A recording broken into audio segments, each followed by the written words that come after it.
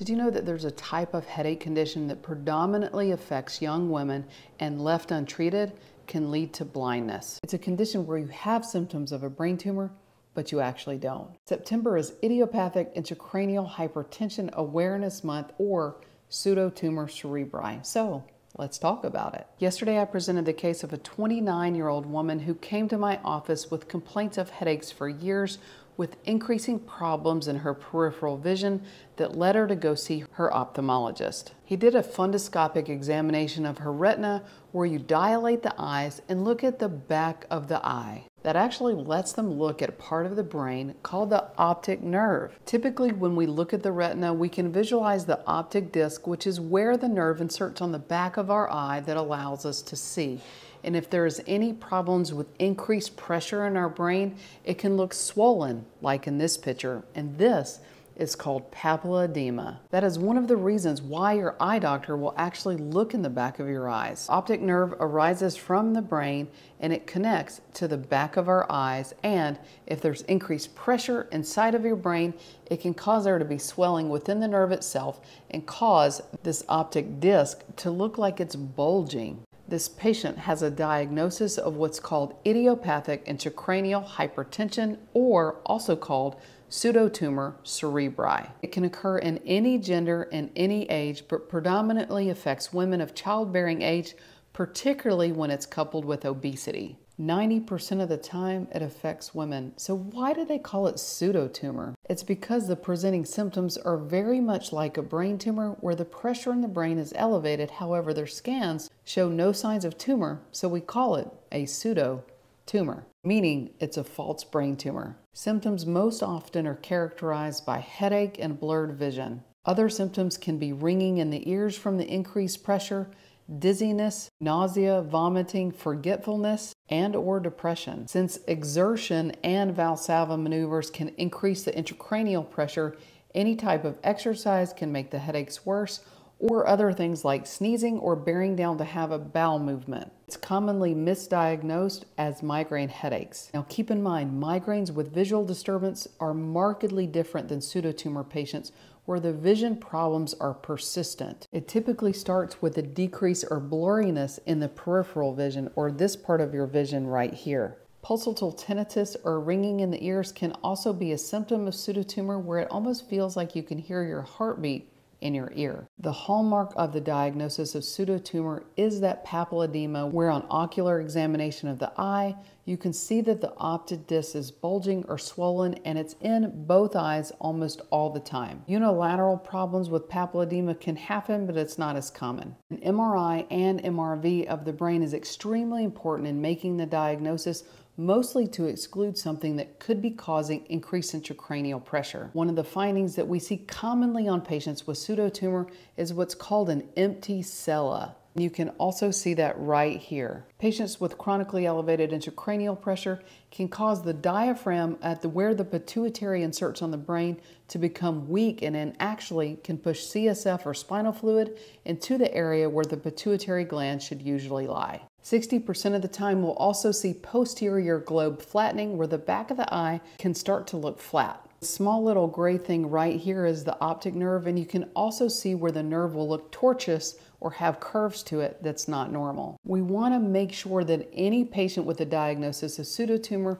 has an MRV or a venogram checking all the venous structures in their brain. That's because sometimes there can be a venous thrombosis or an obstruction in the vasculature of the brain that causes a decrease in the outflow of the brain and can cause a rise in the pressure.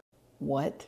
Okay, think of the blood that goes into the brain like a highway. You have arteries that bring blood into the brain and veins that drain the blood out of the brain. So if there is an obstruction in that outflow, like a clot that's sitting in one of the brains, the blood can rush in, but it can't rush out, therefore causing the pressure inside of the brain to build.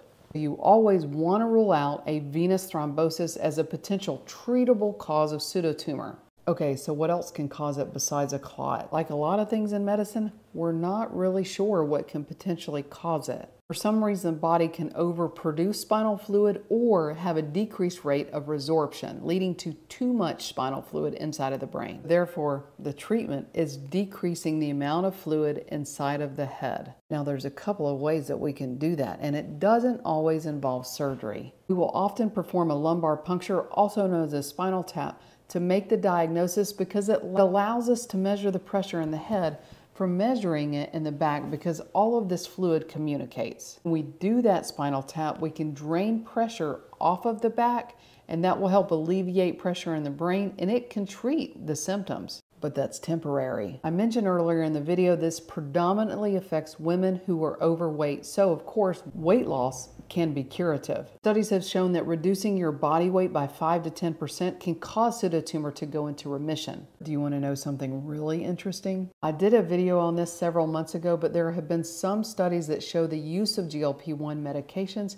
can actually also help pseudotumor, and it's not by weight loss. It's thought that these medications can actually reduce the production of CSF and therefore can help alleviate the symptoms. It's a very interesting use of these medications, and I think we still have a lot to learn from this. There are other medications that we use to help reduce the production of CSF, and one of those medications is called acetazolamide, and it can reduce the production of spinal fluid by up to 50%. It's a diuretic medication, and we often will start treatment of this diagnosis with this medication before anything interventional. Acetazolamide is a carbonic anhydrase inhibitor, and other medications in this family can also help the symptoms, including topiramate, also known as Topamax, and other diuretics such as Lasix, also known as furosemide. Now, in those cases that fail medical treatment, surgery may be the next step. In patients with severe vision problems, we can do a surgery called an optic nerve fenestration, where we can make small slits in the optic nerve to alleviate the pressure in the nerve and save the vision. And where I come in as a neurosurgeon is to perform a cerebrospinal fluid shunting procedure called a ventriculoperitoneal shunt or a lumboperitoneal shunt, where we can place a tubing either inside of the brain or inside of our back within the spinal fluid space to divert the spinal fluid to the abdomen. This is a tube that'll take the fluid off of the brain and put it in another space in our abdomen where our body can naturally resorb that fluid. A little diversion tactic. What's the prognosis? It really depends on how severe the vision loss is, how bad the papilledema is, and how quickly these symptoms came on. There is the chance that there can be permanent nerve damage if this is left untreated for too long. Any patients with ongoing visual problems need prompt medical treatment and occasionally prompt surgical treatment. That's why it's extremely important to rule out this condition on any patients with migraines and vision problems. Back to our patient. She underwent a lumbar puncture and her intracranial pressure was 45. Just to give you an idea, a normal intracranial pressure is around 15. She was started on acetazolamide, but she could not tolerate this medication due to its severe side effects on her. She came to see me for evaluation of a shunt, and we discussed the risks, benefits, and alternatives of a brain shunt versus a lumbar shunt, and we elected to do what's called a ventriculoperitoneal shunt. In my practice, I typically will recommend a ventriculoperitoneal shunt where we divert fluid from the brain into the abdomen. She underwent that procedure, which took approximately 45 minutes. She went home the next day and had complete resolution of all of her symptoms. Remember that September is IIH Awareness Month. Stay tuned next week, and I'll go through another case.